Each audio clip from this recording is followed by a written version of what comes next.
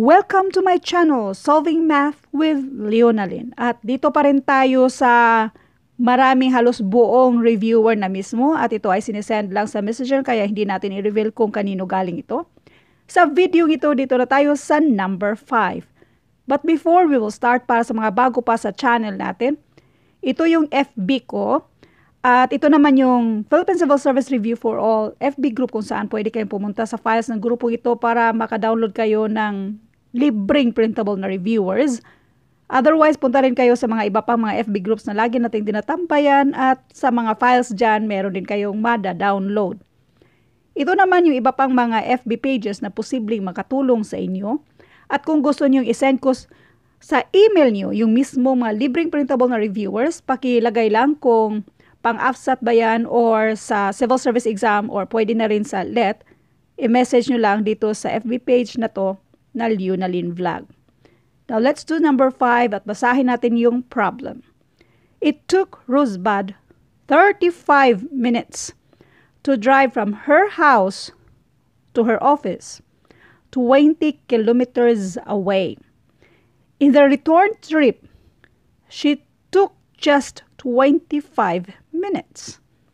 What is her average speed? Unang-una, ano bang ibig sabihin ng average speed? Yung speed lang muna.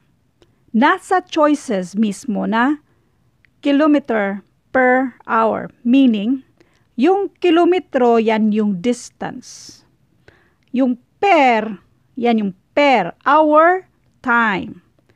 Yan yung speed. Average speed means total distance over total time. Yung total distance, 20 kilometers away from her house to her office. So therefore, 20 times 2 kasi return trip. Over yung total time, we have 35 minutes plus 25 minutes. Di ba ma'am, yung total meaning addition? 20 times 2 ay pareho lang yan sa 20 plus 20. So 20 times 2 or 20 plus 20, that is 40. Yan yung total distance. Over yung total time, yung papunta na 35 at pabalik na 25.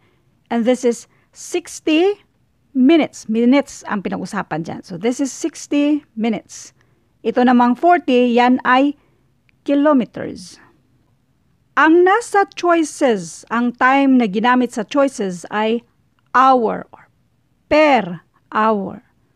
So ang una nating gagawin ay itong minutes na ito, i-convert natin into hour.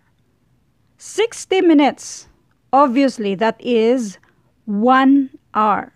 So therefore, ito ay 1 hour. 40 kilometers in 1 hour.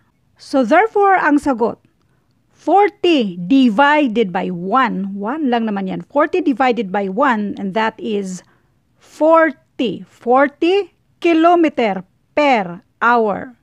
Kilometer per hour. Kaya ang sagot dito, letter D. 40 kilometers per hour. Masyado namang mahaba yung solusyon mo, ma'am. Explanation lang ang mahaba para mag-gets nyo na yung shortcut dito, i-add mo lang yung time, obviously, yung 35 plus 25 ay 60 minutes pala yan siya. Yung 60 minutes naman ay equivalent lang ng 1 hour.